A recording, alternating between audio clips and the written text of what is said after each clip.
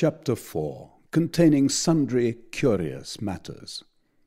As soon as Mr. Allworthy returned home, he took Mr. Blifil apart, and after some preface, communicated to him the proposal which had been made by Mr. Weston, and at the same time informed him how agreeable this match would be to himself. The charms of Sophia had not made the least impression on Blifil. Not that his heart was pre-engaged, neither was he totally insensible of beauty, or had any aversion to women, but his appetites were by nature so moderate that he was able by philosophy, or by study, or by some other method, easily to subdue them. And as to that passion which we have treated of in the first chapter of this book, he had not the least tincture of it in his whole composition. But though he was so entirely free from that mixed passion, of which we there treated, and of which the virtues and beauty of Sophia formed so notable an object, yet was he altogether as well furnished with some other passions that promised themselves very full gratification in the young lady's fortune. Such were avarice and ambition, which divided the dominion of his mind between them. He had more than once considered the possession of this fortune as a very desirable thing, and had entertained some distant views concerning it. But his own youth and that of the young lady, and indeed principally a reflection that Mr. Weston might marry again and have more children, had restrained him from too hasty or eager a pursuit. This last and most material objection was now in great measure removed, as the proposal came from Mr. Weston himself. Blifil, therefore, after a very short hesitation, answered Mr. Allworthy that matrimony was a subject on which he had not yet thought, but that he was so sensible of his friendly and fatherly care that he should in all things submit himself to his pleasure. Allworthy was naturally a man of spirit, and his present gravity arose from true wisdom and philosophy, not from any original phlegm in his disposition. For he had possessed much fire in his youth, and had married a beautiful woman for love.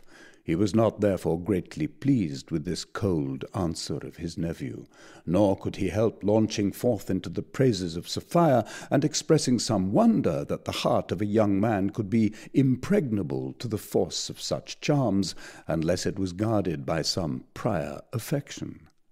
Blifil assured him he had no such guard, and then proceeded to discourse so wisely and religiously on love and marriage that he would have stopped the mouth of a parent much less devoutly inclined than was his uncle. In the end, the good man was satisfied that his nephew, far from having any objections to Sophia, had that esteem for her which in sober and virtuous minds is the sure foundation of friendship and love.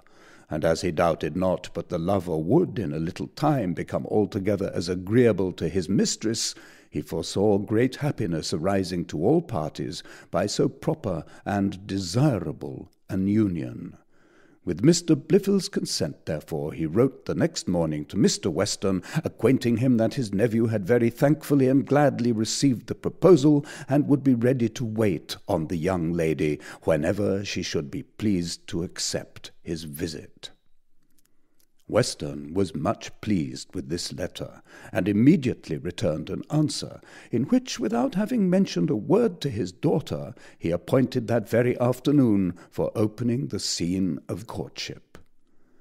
As soon as he had dispatched this messenger, he went in quest of his sister, whom he found reading and expounding the Gazette to Parson Supple. To this exposition he was obliged to attend near a quarter of an hour, though with great violence to his natural impetuosity, before he was suffered to speak. At length, however, he found an opportunity of acquainting the lady that he had business of great consequence to impart to her, to which she answered, "Brother, I am entirely at your service. Things look so well in the north that I was never in a better humour." The parson then withdrawing, Weston acquainted her with all which had passed, and desired her to communicate the affair to Sophia, which she readily and cheerfully undertook. though perhaps her brother was a little obliged to that agreeable northern aspect which had so delighted her, that he heard no comment on his proceedings, for they were certainly somewhat too hasty and violent.